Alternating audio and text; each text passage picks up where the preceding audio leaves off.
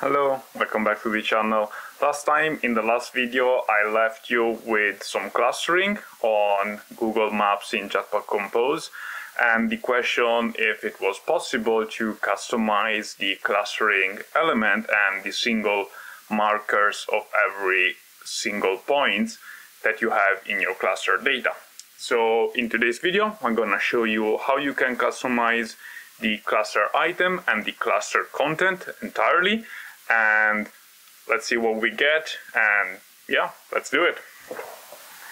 So as you can see here, we have some markers that are displayed in the map that seems to be just some custom markers, but they're not, because we are using the custom clustering function in Jetpack Compose.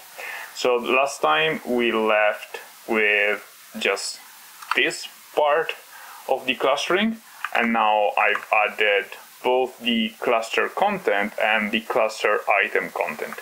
The cluster content is a composable function, and it's an optional composable that is rendered for each cluster, while the cluster item content is an optional composable that is rendered for each non-clustered item.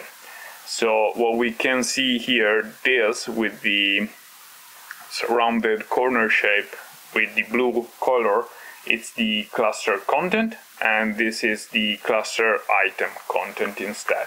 As you can see here, we have a surface which is a circle shape with blue, and yeah, different width and height. So if we can change this to size and rerun the application, we will see that we will have a 40 dp blue circle for the cluster. There we go. And this is the custom cluster content item instead, which has a red surface with different width and height and rounded corner shape. So what we receive inside of these two functions, I'm gonna show you what it is. So we get a cluster of marker data. So here we receive a cluster, and the cluster give us a few things. Give us the items, which is cluster.items, give us the size, which is retrievable by doing this size, and give us the position, which is cluster.position. And this allows us to create a custom cluster to display on Google Maps. As you can see, and as I've shown you already, it can be customized quite easily. One thing I thought was possible was to, for example, as the cluster content, if I want to create a marker, which is a composable function that Google Maps gave us, we could use it this way. And let's say, for example, that as the title we want the format of the size, right? If we do run this, you will see that the app will crash, unfortunately. I don't know why yet. So it doesn't crash yet because this function is not yet used, because all the markers are displayed on the map.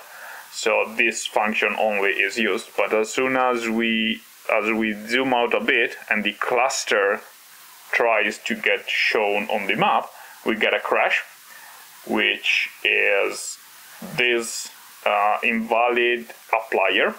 And as I said, there is an open issue on their GitHub page, which is can change the default cluster item content, and this user goes explaining that if inside the cluster item content, well, it appears to be happening in the cluster content as well, and using a marker the expected behavior would be to use the marker composable function on it, but it's not possible. And yeah, the struct trace is the same, invalid applier. And then there is this reply from this user that says the cluster content lambda cannot take a marker composable, but accepts just a plain composable, no handling of marker state. This, however, has major drawbacks, as you can configure properties of the marker, like the anchor or the Z index, while using the cluster. So this is not possible to do, so you have to use a custom function yourself. Now let's continue. Instead, inside the cluster item content, what we'll receive is the marker data. The marker data is my class that I defined in the previous videos that you can find, I don't know, somewhere on the screen right now.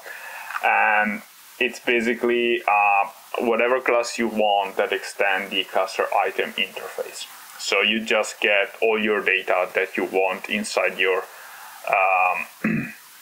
cluster item content, and this is basically gathered by the items that you provide here, which is a list of your class. Now let's say that you want to create something more similar to what the default behavior is. So I just got, for example, let's keep the cluster content as it is, but change the cluster item content. Oops, got the wrong one. So this is a composable function that has a column with a text and an icon that use the location on icon and just color it in red and write the name of the data that we have on top of the composable function. So as you can see here, this is the item, while if we zoom out, we will get the previous one that I showed. Just to demonstrate, this one can be customized as well. Let's say that we want to use an icon there as well with a different color and write something different. For example, the number of elements that we have in the cluster. We can see that we have 5 elements. If we zoom in, 4 elements here, and then it changes back to the normal cluster. And that's how easily it is to create something custom for your clustering function inside Google Maps on Jetpack Compose. Again, those two functions accept any plain composable, but not anything related to the marker composable function that has a marker state inside of it, unfortunately. That's all I wanted to show you for today's video. Quite a short one, but yeah, plenty of useful information, since you might avoid spending hours, as I did the first time, trying to figure out why it crashed with a marker inside of those two functions here.